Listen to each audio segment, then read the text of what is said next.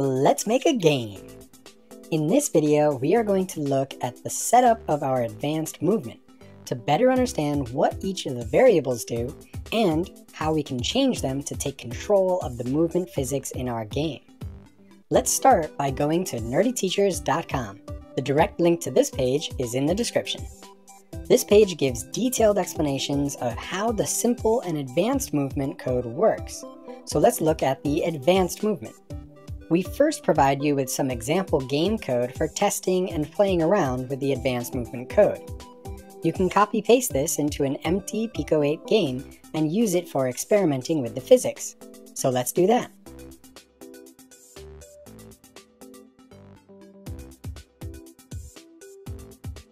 The first thing we need to do, though, is draw something in sprite number 1. We are not going to worry about animating this player character, so a single sprite will do for testing. Now that we have our player sprite, we can run the game. This is the same code used to move the player in the platformer series, so left and right to run and X to jump. You can see in the upper left corner that we are printing the dx and dy variables, just so that you can see how they change based on the buttons we press and the physics code in the game.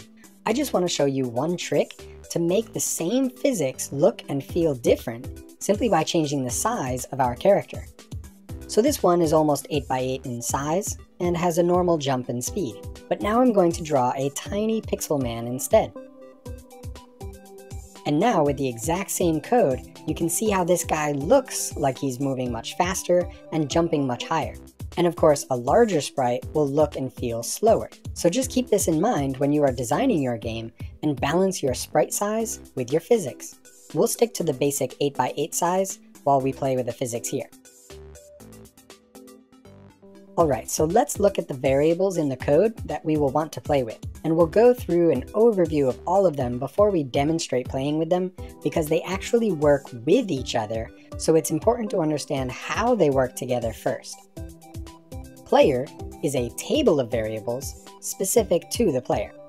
X and Y are for the starting position of the player. So you can figure out where the player should start in your game and just change these coordinates to that screen position. Dx and dy are basically momentum variables, and here they are just how strong the momentum starts at, but they will be updated immediately, so it's almost pointless to set these to anything other than 0 here. Setting them both to 0 just means the player starts out standing still. Let's just demonstrate that real quick. So this is 0, and of course we fall because the X and Y starts us in midair. So let's give the player a little push in the beginning. And that's all that does. Now the rest of these are what we will really want to experiment with. Max dx and max dy are the speed limits that we force on the player's movement left, right, and down. We don't actually limit the jump because the jump is a single sudden force upwards instead of a constant force that needs to be limited. Now if you are following the platformer series, the speed limit is important to balance with your map collision. A high speed limit means the player can build up speed to move this many pixels each frame. And if your map collision is not checking that far ahead, then the player can wind up inside a wall. So it's a good idea to keep the max dx and max dy to low numbers, somewhere between 1 and 4. ACC is short for acceleration, and that is how much is added to our running speed left and right. Boost is the jump power, and that is how much we suddenly subtract from the player's Y position to make them spring upwards. Gravity would then take over to slow the upwards movement and pull the player back downwards until they hit the ground. The final variable we will play with is the friction. This slows the player's movement left and right, and controls how easy or difficult the movement is. Alright, so in general, the max dx, acceleration, and friction all work together to affect the player movement left and right, while the max dy, boost, and gravity work together to affect the player's movement up and down. Not too hard, right? Now let's have some fun. First, let's run the game again and just jump around and see what we might want to change. This is pretty nice, but let's say I want to run faster. Well, now I need to think about which variables to change. Am I running slow because of a low acceleration? Probably not, because acceleration is how quickly we build up speed. Am I running slow because the friction is too strong? Probably not, because the friction also shows in the build up and slow down. So it must be the max dx that is limiting my max speed, and we can see that in the upper left corner. So let's change that. I'll increase it to 5 and see how that feels. We are running faster now, and we can see that the dx isn't even reaching the new limit of 5. Why is that? Well, it must be because the friction becomes so strong at this speed that it is taking away just as much as the acceleration is adding. So we can either increase the acceleration or decrease the friction, or both. But let's do one at a time until we really understand how they affect each other. So let's increase the acceleration first from 0.5 to, how about 0.75, and try that. Now that player is really moving. Can we get it up to the limit? Just barely. But how can we even play a game with the player flying across the screen like this? So let's pull the max dx back to 4. Okay, that's a little better, and we can see the max dx kicking in to limit it to 4 when we know they could almost get up to moving 5 pixels per frame. Alright, let's see what else we want to change. You know, now that we're moving so fast, it kind of feels strange to be stopping so quickly too. Do you remember which variable controls that? Friction. See, down here we are taking the player dx and multiplying it by friction. And since friction is trying to cut back the dx, it needs to be a decimal between 0 and 1. The website has a nice breakdown of how this works, and we really want to understand this to know what the friction decimal really is and how we should change it to do what we want in the game. So let's just read that first.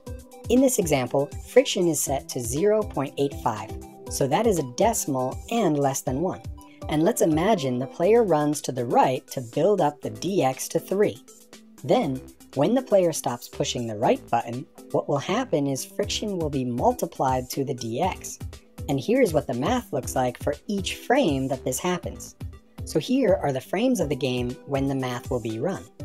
And here is the old dx with what this example starts at. And it will be multiplied by the friction 0.85. And whatever that equals, we will set that to be the new dx. Then on the next frame, that is now considered the old dx, and it will be multiplied by friction again.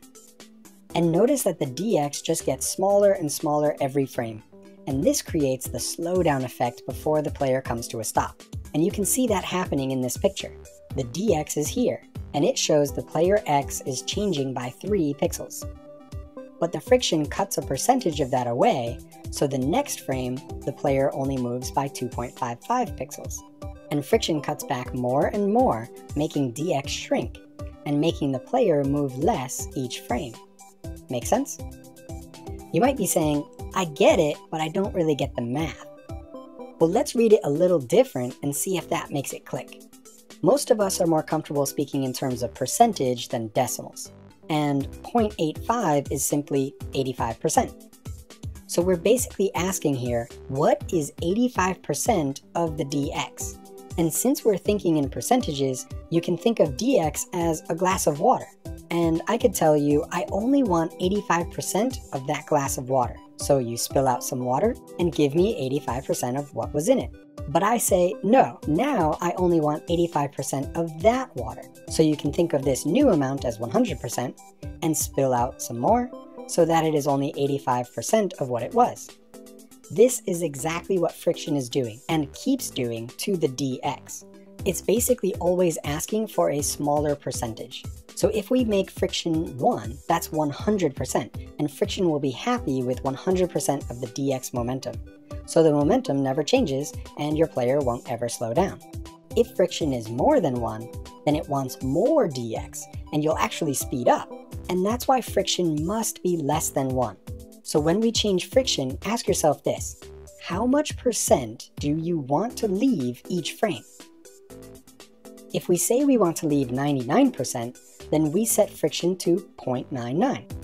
And that means we are leaving almost all of the dx and barely slowing down. So even though the friction decimal number got bigger, it actually made friction weaker, as you can see. and the player takes forever to slow down. But this is fun to play with, like if we leave 95%. The look and feel of these physics is like we are skating on ice, and so we could run with this and make our player a penguin. And totally make our game based around these physics settings. This is why we are so excited to give you this, not just so you can match the physics to the game you are already making, but also for coming up with awesome game ideas. The physics is a great place to start, because what might look like a bug in one game could become the main feature of your next game. How awesome is that? So I could now make the friction stronger by lowering the decimal, but I quite like this fast running and sliding penguin. So let's move on to the jump. Now this testing code does not have a limit of the number of times you can jump, whereas the platformer makes sure you are on the ground before you can jump again. So actually this creates something like Flappy Bird style movement, doesn't it? Well, there we go. We could make a Flappy Bird clone. Not enough of them out there yet. So now we have a flying penguin. It's pretty weak though, so let's make the jump power stronger. That's the boost variable. Let's make it like 6. That feels much better. And I'm not even going for anything, but it just feels good in general, I guess. But if I'm happy with this strong jump, what's weird now is that it falls too slow. So now, do we increase the gravity or the max dy? Well, let's look at the dy number to see if it hits max. Yeah, so it's the max dy limit that makes it feel like a slow fall. So let's try raising it to 5. And this is where the play happens. Just have fun messing with these variables. Try changing them a little or a lot and see what happens. But hopefully this video is giving you more understanding of how they work, so you'll be able to change them with a good prediction of what it will do in the game. Now that actually made it harder to Flappy Bird around, so maybe it's too much. And here's where understanding the balance between these variables comes into play. We made a helpful little table on the same Nerdy Teacher's webpage, and it's organized based on what problem you are having and shows what you should change to solve it. So after understanding what each variable does, and while you're playing around with them yourself, you can use this as a helpful reference. Whenever you find that your player is too slow, then it's easy to see what to change. Either increase acceleration, or decrease friction, or increase the max dx. And the fact that all 3 of those could help solve your problem, you should be aware of all of them, because they all play a part in your player's speed, so changing one may force you to change another. So it actually becomes a fun balancing act when you get down to fine-tuning it for your game. So with my penguin, I thought it fell too slow, so I increased the max dy already. But now I feel like it's falling too fast, so I could bring the max dy back down a little, or as it says, I could decrease the gravity. So let's try that. And we'll set gravity to, I don't know, 0.2, and see how that feels. I kind of like that. My little penguin is jumping on a trampoline. Doesn't it look like that? You know why? Because of the little hover it's doing at the top of the jump. In basketball, that's called hang time. That peaceful pause in mid-air before falling back down. So now that we have less gravity, it's taking longer to slow down the jump momentum, and it takes longer to speed up the falling momentum, leaving us with a nice hang time in mid-air. And this feels pretty awesome actually. The mid-air jumping looks and feels much more like the penguin is flapping its wings and flying. Of course, penguins don't fly, so maybe I should rethink the game. Oh, but I've just been given a note from the nerdy science teacher. It says puffins are seabirds that fly, but look like a penguin. That's cool. I guess I can make a puffin game now. The daring puffin who makes his way to the slippery ice of the Antarctic meets the penguins there and tricks them into thinking he's a penguin that learned how to fly. How do I even think of these things? Wait, the nerdy arts teacher says that's Happy Feet too. Okay, fine, sure, no problem. Let me play with the physics some more, and in a minute I'll have another great idea for a game. You all have fun too. Leave a comment, ask a question, join the nerdy community, and subscribe. What if there was no gravity? Oh, space game. Or, what if friction is really strong, like you were walking through snow? Snowball fight game. Oh, okay, I know. What if we decrease this one all the way down, and then that'll be like...